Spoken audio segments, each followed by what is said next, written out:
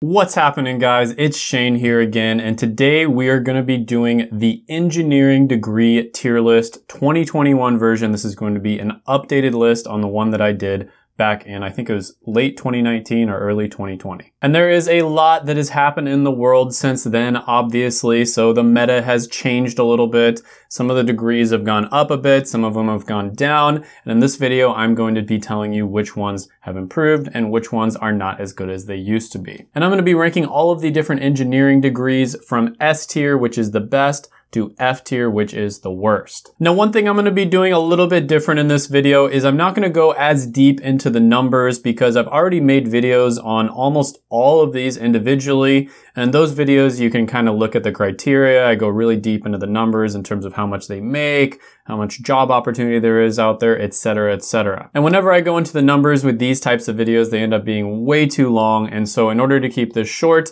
I'm just going to give you my opinion. And keep in mind, this is just my opinion. Make sure you always do your research on your own. Now, my videos are a fantastic research if you're trying to choose your college degree or figure out what career you want to do. However, if you need a little bit more, if you want a step-by-step systematized process to figure out what you want to do for your career or what college degree you want to choose, you can check out my College 101 course down in the description below for a very limited amount of time. I'm going to be selling it at a steep discount. And if you haven't done it already, go ahead, gently tap the like button. What are you guys waiting for? Come on, hit that subscribe button. Only around 20% of you are subscribed right now, even though I know you're watching the videos.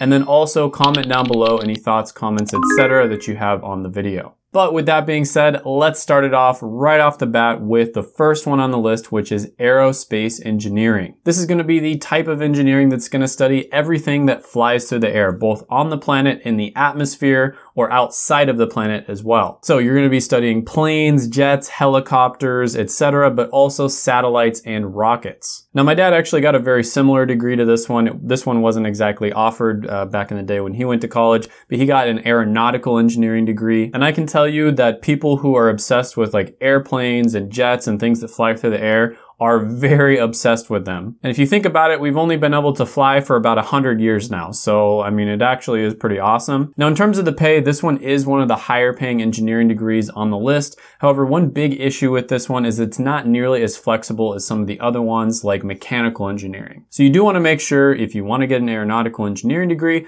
do your due diligence, figure out exactly what career you're trying to go into and figure out if that degree is the best option for you. And by the way, guys, just a warning for like all of these engineering degrees, pretty much, they're all very, very difficult. I think the smartest person I ever met was one of my roommates back when I was going to college, and he was an aerospace engineer, just super, super smart guy. And I saw other engineers, they would just study all the time. Okay. So, just keep that in mind.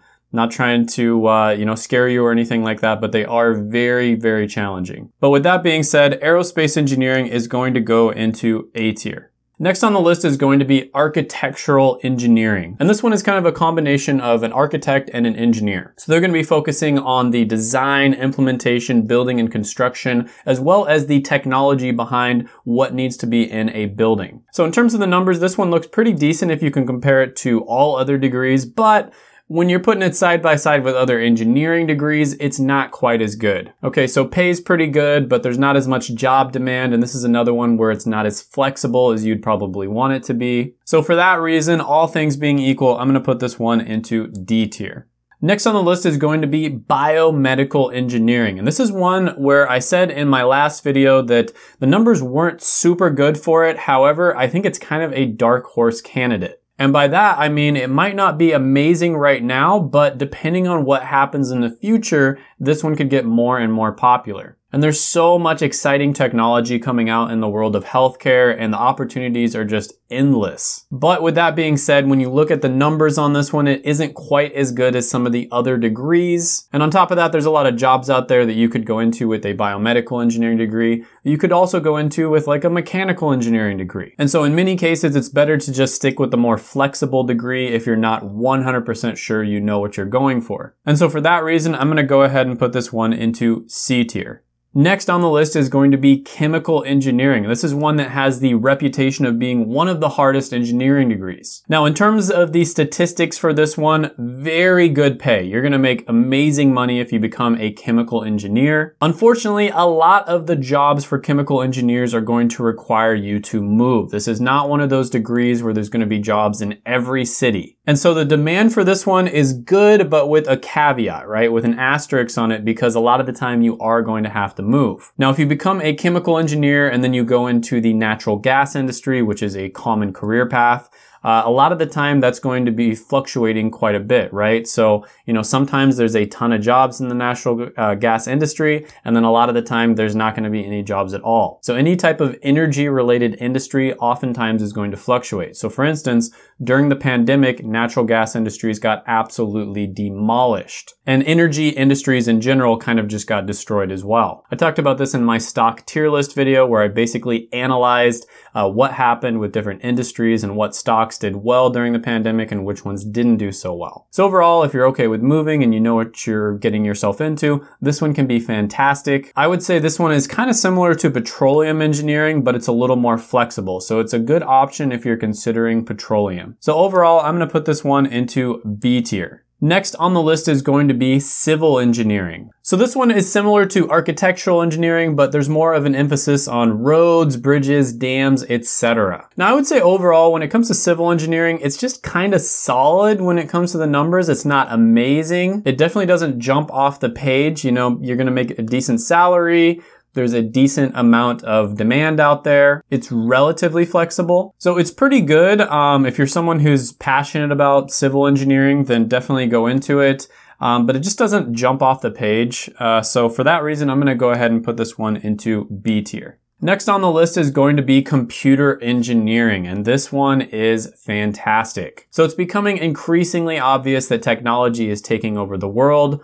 Automation is coming, and computers and technology is just getting better and better. Now, the software side of things is fantastic, but let's not forget the hardware side of things as well, which is what computer engineers generally focus on. This one is just really good in every single category, right? You make incredibly good money.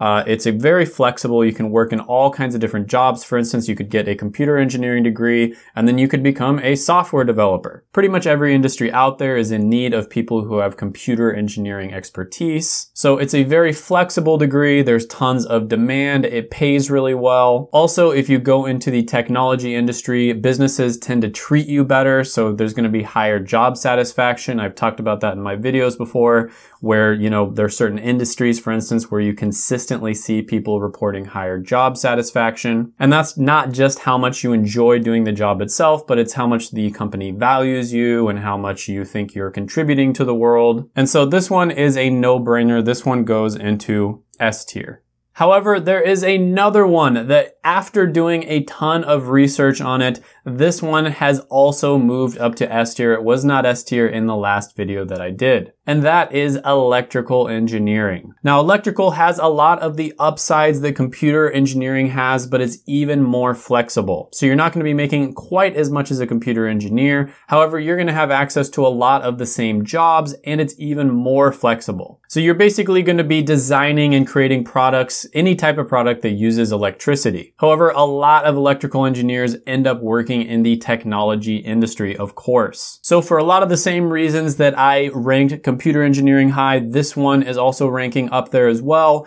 It's just a little bit more flexible. So if you're not 100% sure what you want to do, this one might be a slightly better option for you. But overall, this one goes into S tier as well. So next on the list is going to be environmental engineering, and this is exactly what it sounds like. It's going to be engineering that involves helping the environment. Right? So an environmental engineer might try to create a machine that turns plastic into oil, or maybe a machine that gets rid of some of the CO2 in the atmosphere. So really cool degree. A lot of people are passionate about this, obviously. But unfortunately, when you compare it to some of the other engineering degrees, I have to be fair here. The numbers just are not as good. If you want somebody to lie to you about these things, there's plenty of channels out there that'll do that. However, on this channel, I'm going to be fair and objectively evaluate these. And objectively speaking, this one just is not as good as some of the other engineering degrees. That doesn't mean that you can't go into it.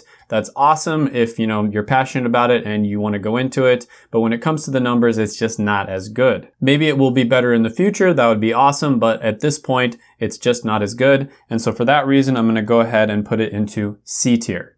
Next one on the list is going to be industrial engineering. And this is actually one of my favorite engineering degrees. I am very bullish on this one. It combines a lot of business knowledge with engineering knowledge, and that is just a deadly combination. So you're going to be learning a lot of the practical, how to make money business side of things, but also some of those skills that are so valuable when it comes to problem solving, which is what engineering teaches you how to do. There's a reason that when you look at what degrees create the most millionaires, the top two by far are engineering degrees and business degrees. And a lot of the time when you see people start companies, the best two combinations of people are engineering type people who, are focused on creating the best possible product. They're builders. And then the other person is more of a salesman, right? More of a business type person. That is just a great combination. A lot of the time people who evaluate startups try to look for founders, if it's, a two-person founder business, that have both of these skills. And if you study industrial engineering, you are going to learn both of those skills together. So in terms of the numbers, this one is pretty solid. It doesn't really jump off the page. It's not amazing like computer engineering, electrical engineering, etc. However, I think it's pretty flexible. There's so many different positions that you can get into with an industrial engineering degree.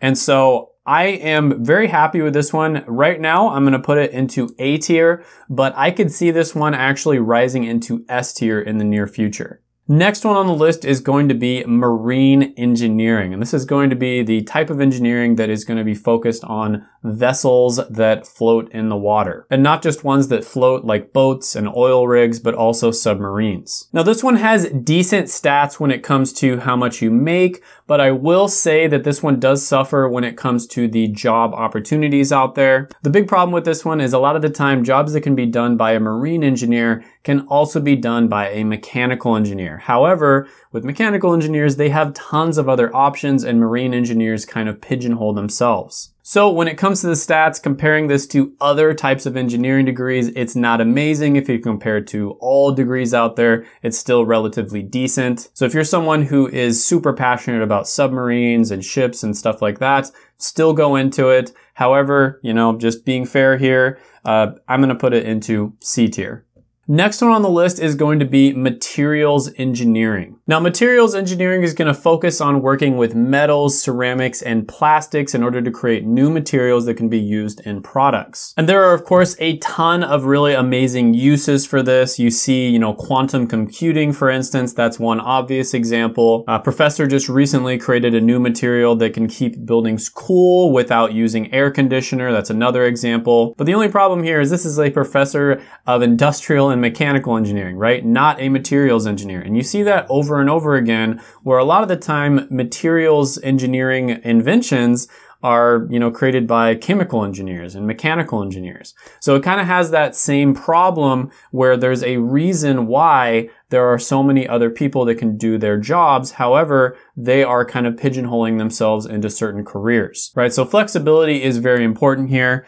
Comparing this one to a lot of other careers out there, it's still pretty solid. However, if you're going to compare it to engineering degrees, unfortunately, the numbers just aren't going to be as good. I will say, though, that this one is a little bit of a dark horse candidate for me. Right now, I'm going to be putting it into D tier. However, I could see in the near future this one rising up. Next one on the list is going to be mechanical engineering. And this is the perfect degree if you're not 100% sure what you want to do, because I think it's the most flexible engineering degree. There are so many different directions you can go with a mechanical engineering degree.